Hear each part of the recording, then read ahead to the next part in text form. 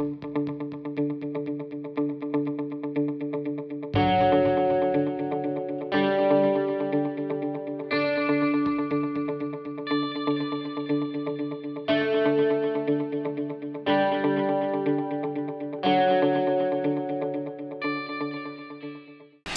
make the Cobra Weave popsicle stick chain reaction, there's no set number of how many popsicle sticks you need.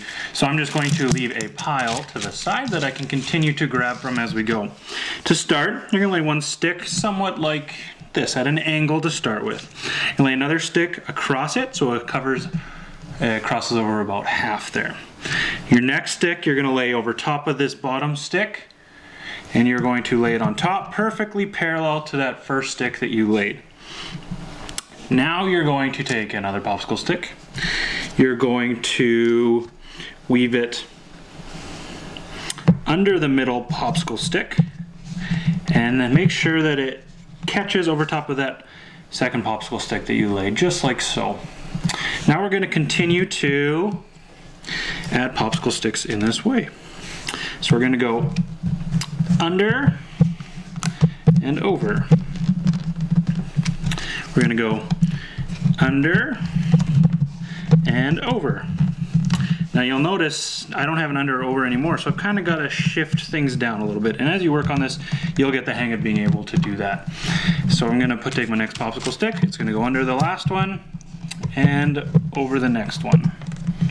This one's going to go under the last one and over the next one. You'll notice at this point, if you let go and hold on to the very end what you just added, it will continue to hold. If you let go where my hand is right now, it will explode, so make sure you do hold on to it. We're going to put it under again and over.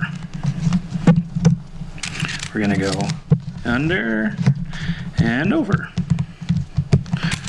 Under and over.